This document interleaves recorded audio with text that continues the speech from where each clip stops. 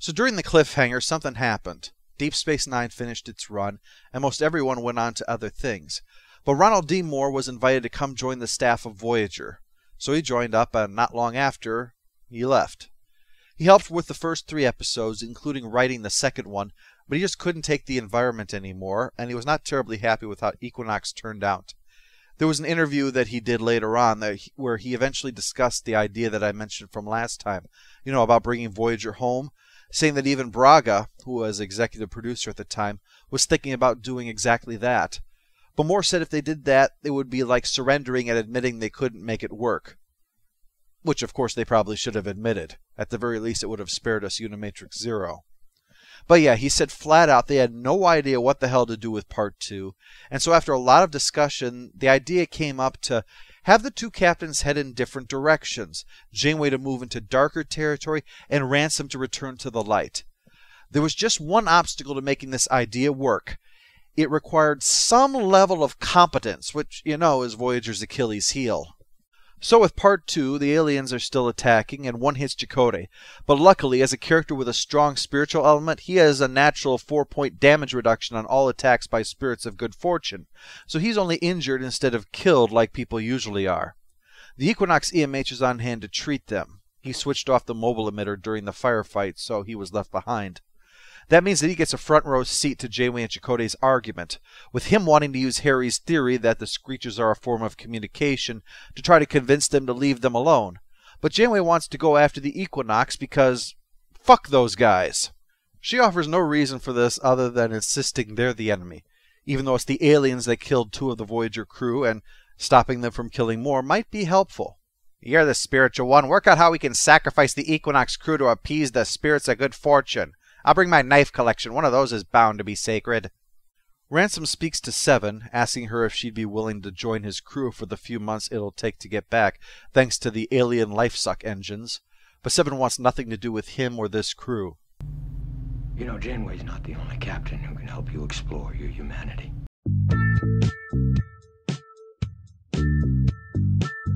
Seven was injured, so that's when they discover that Voyager's EMH was left in the Equinox system. But that wasn't the only thing. Seven encoded the nitro burn-in part of the engines, so now the Equinox is stuck with normal warp. Oh, will they get her to talk? Will Janeway come to her senses? Will Harry find the courage to throw himself in front of one of those fissures and end his misery? Next time, the conclusion of Equinox. Hey! Riot! The plan for the second part of Equinox was pretty good. Have Janeway lose her humanity and Ransom rediscover his. Well, Ransom's off to a bad start because Seven has those codes he needs, and he wants them badly. And after killing dozens of those little aliens, he's not going to stop just because Seven won't cooperate. And the Doctor won't cooperate in digging them out of her skull, so Ransom deletes his ethical subroutines, just like he did for their EMH. So, since the Doctor has professed his strong desire for Seven in the past and has loyalty to his crew, just like the other EMH did to his, of course he's happy to help Ransom's plan and destroy Seven's brain. And not because he's pretending to go along with it to just draw this out and give Voyager time. Nope! Because this is Voyager, where common sense has even less of a chance of surviving than those little green aliens. And it's not like he is compelled to follow orders, because the other EMH deliberately lied to Janeway when she asked for information, saying he didn't know anything. Maybe what really gives Doctor a hollow boner isn't Seven's fleshy body, but those sexy implants inside her skull, and he's loving having the excuse to go poking and prodding them. Well, on Voyager, they try Chakotay's plan of speaking with the aliens, but it doesn't work, so that's enough of that. Time to go find Ransom and sharpen the sacrificial knife. I'm kidding about the last part, as that would actually justify why Janeway was focusing their efforts on chasing down the Equinox instead of protecting her own crew. You've been known to hold a grudge. That's not true, and I'll hate you forever for saying that. Ron Moore talked about what he thought was wrong with this whole thing, too. Quote, You suck! The things that Janeway does in Equinox don't work, because it's not about anything. She's not really grappling with her inner demons. She's not truly under the gun and suffering to the point where you can understand the decisions that she's made. She just gets kind of cranky and bitchy. She's having a bad day. These things keep popping around on the bridge, and we just keep cutting to shots of people grabbing phaser rifles and shooting, and hitting the red alert sign over and over again. It doesn't signify anything.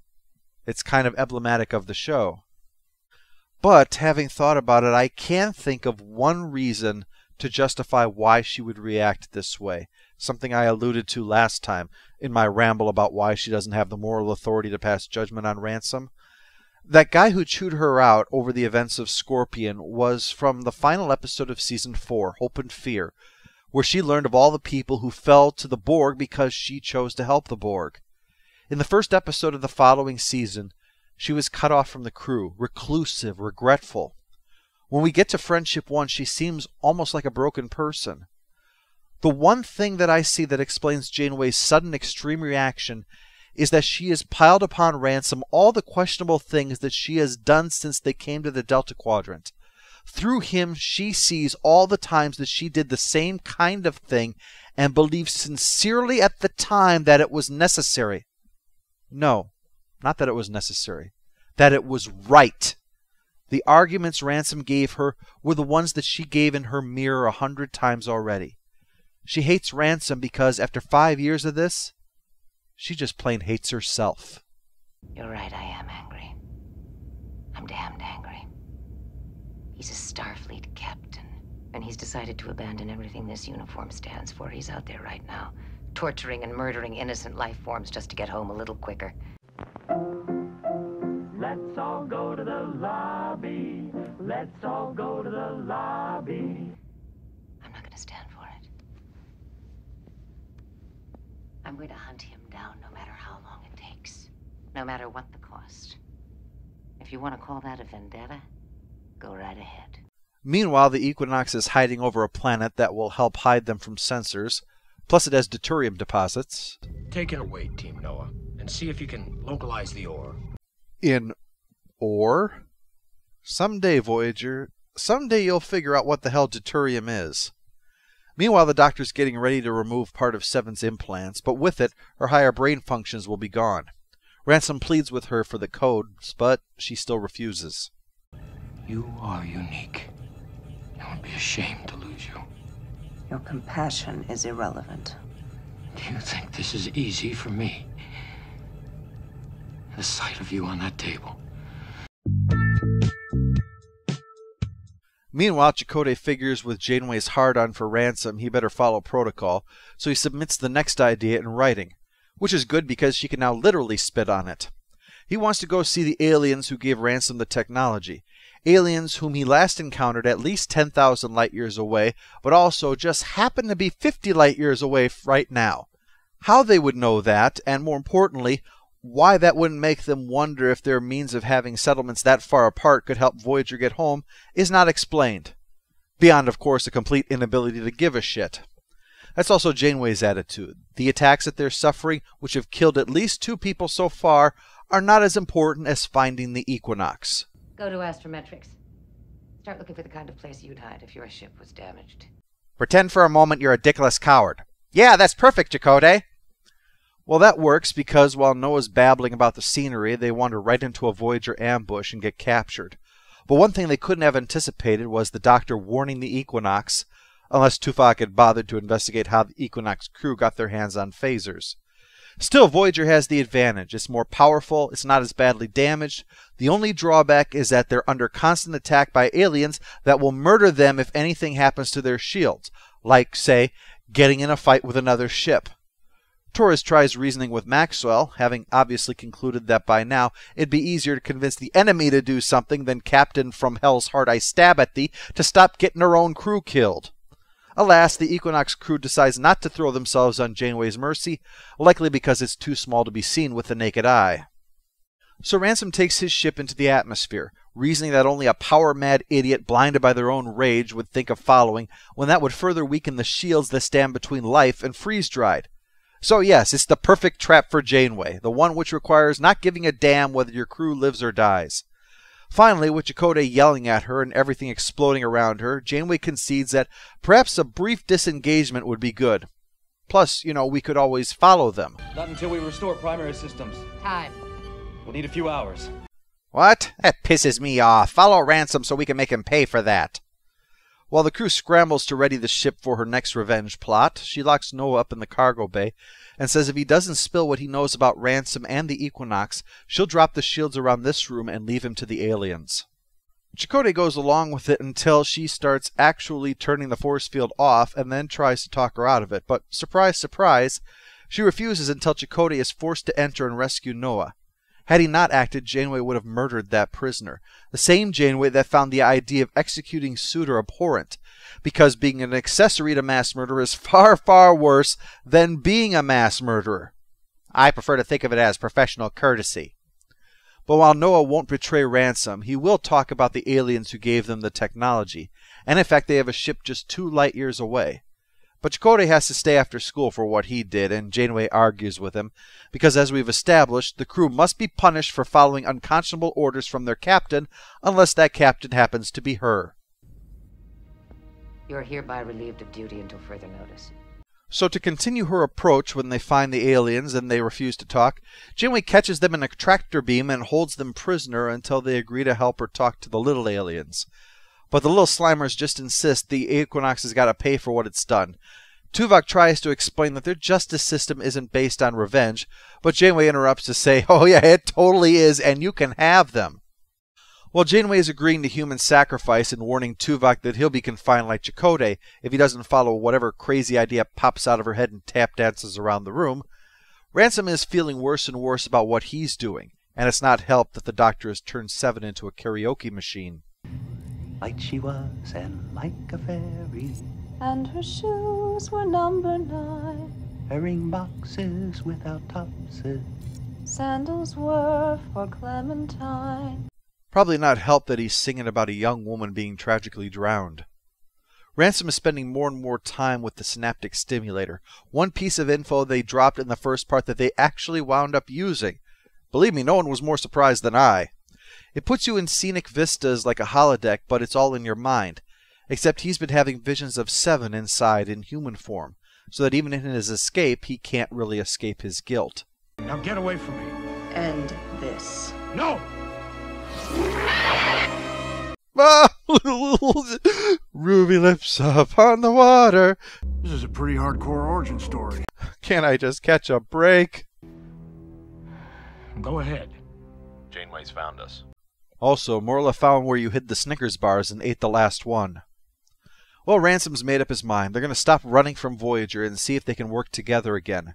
Not sure how that will work, since before they took Equinox, cooperate meant I'm in charge and you're all confined to quarters. In the face of that, it's no surprise the crew prefers to mutiny than risk being back in the hands of someone who, if given a choice between killing them or live, chooses fire at will. So Morla takes Ransom away while Maxwell gets the Equinox Doctor to give them the shield frequencies of Voyager to try to even the odds. But one surprise is that Morla is actually on Ransom's side and works with him to try to end it. And when he contacts Janeway, she finally agrees to work with him, beaming some of his crew back, including Seven and the Doctor. The Doctor quickly deletes his counterpart, despite that now meaning that he's murdered a fellow EMH and a holographic life form that no doubt was as sophisticated as himself. Why the hell would... Oh, right, no ethical subroutines. Sorry, fellow isomorphic projections, you're on your own. So to force the issue, Ransom shuts down the protective shield thingy from everywhere except the bridge and where he is, telling the rest of the crew to surrender. But Maxwell figures braving the corridors is better than facing Janeway's wrath. And he's probably right. The aliens just want to kill him after all. Who knows what Janeway will do? Well, this gets them all killed, and Ransom takes the ship away to make sure that when it blows up it doesn't harm Voyager, and that takes care of that little problem. I mean, when you have 2 fellow captains who have both destroyed their ships and now joined the crew, it's going to be hard to decide who gets the first officer's chair. According to Regulation 197, subsection 3, paragraph 2, you 2 will have your left arms tied together and have a knife fight.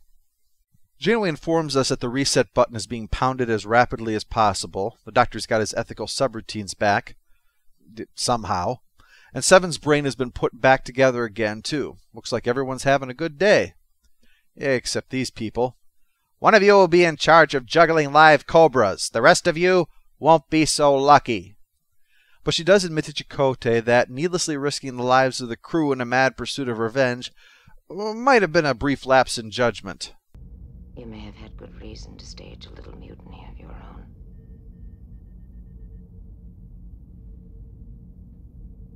thought had occurred to me. That would have been crossing the line. Man, I've got you so pussy-whipped. Fetch me my slippers, you little bitch.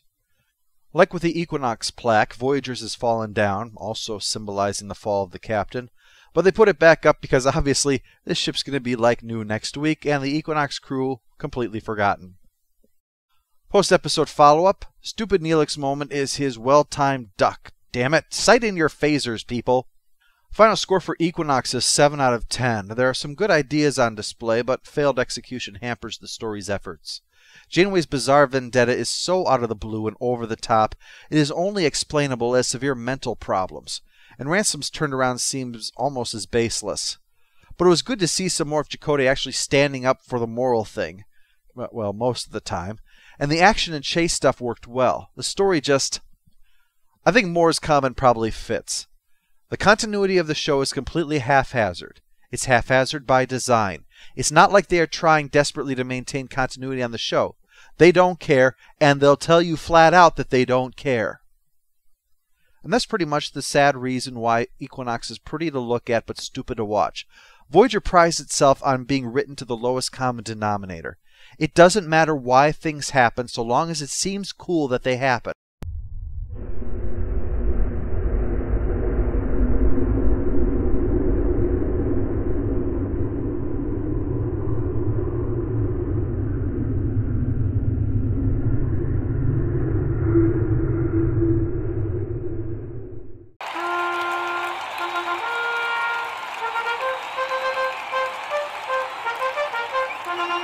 All hail the Overlord!